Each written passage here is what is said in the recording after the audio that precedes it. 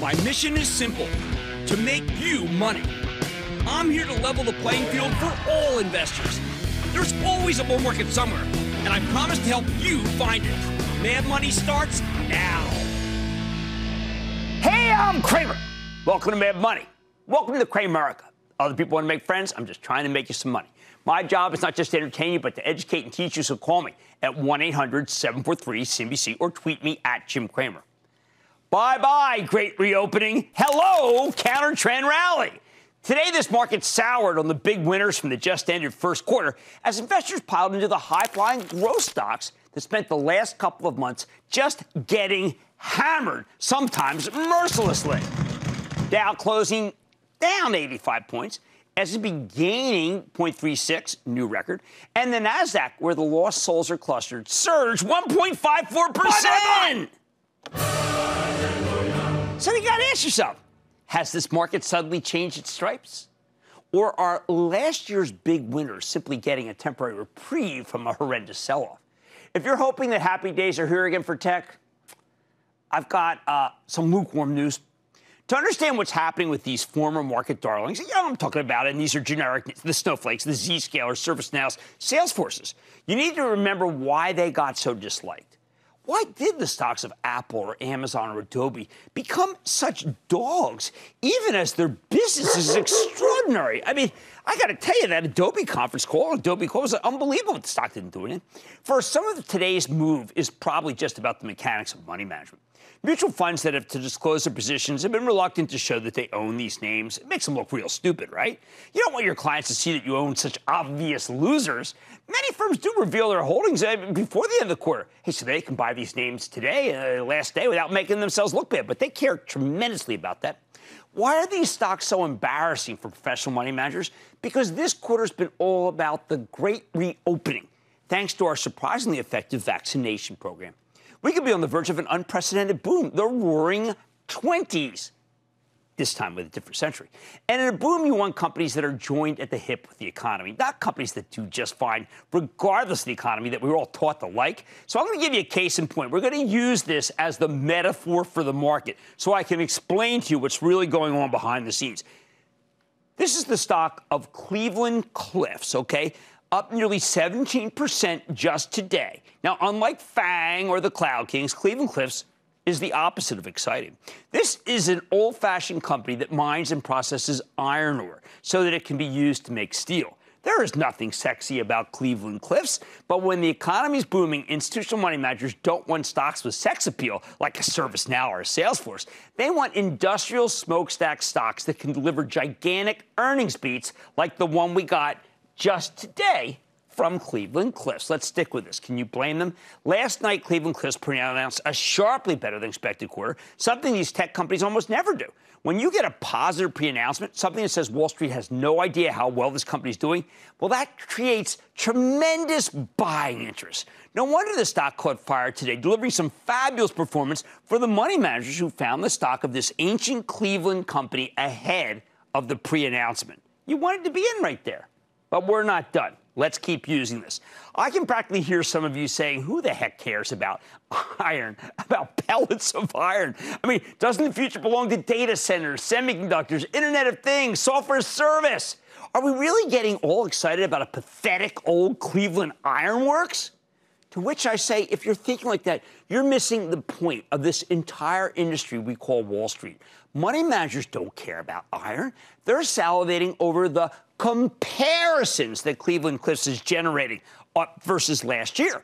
Remember, the number one driver of stock prices is whether or not a company can beat the earnings estimates that are created by Wall Street research analysts. The larger the beat, the larger the gain.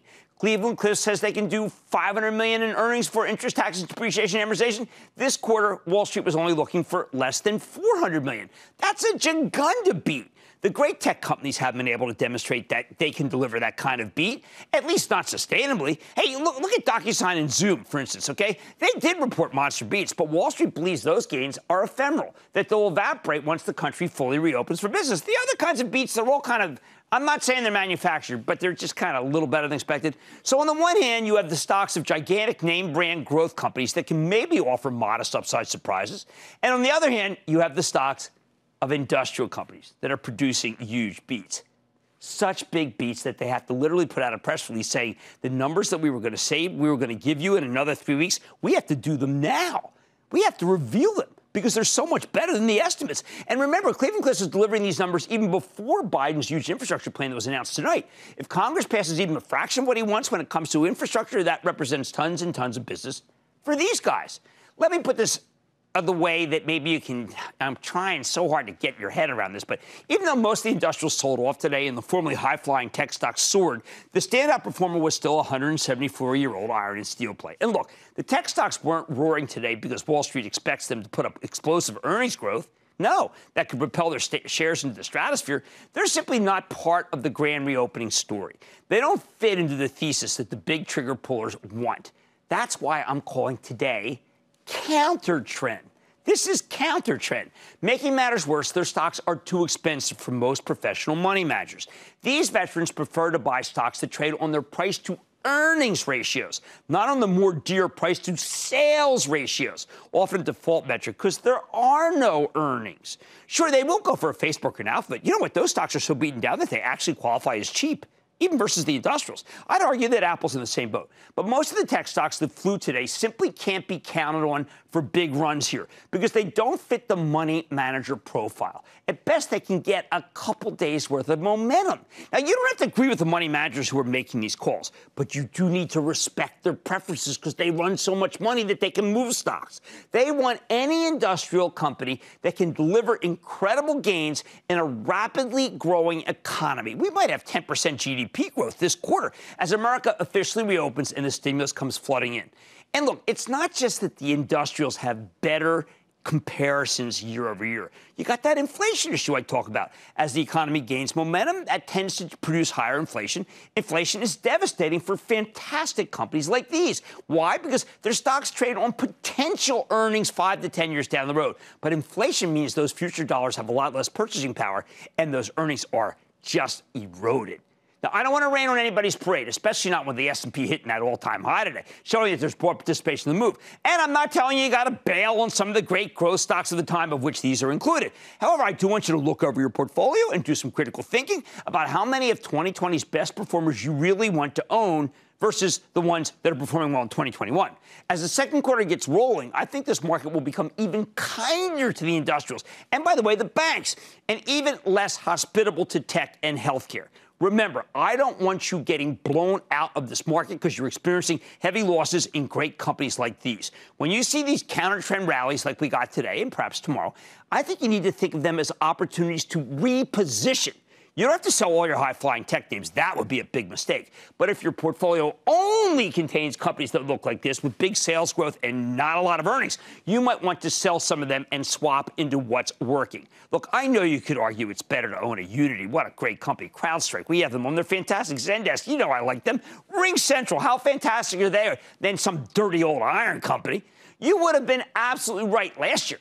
But 2021 is a whole new market that once again is playing by the old institutional rules that befuddle so many amateur investors and first-timers. Here's the bottom line.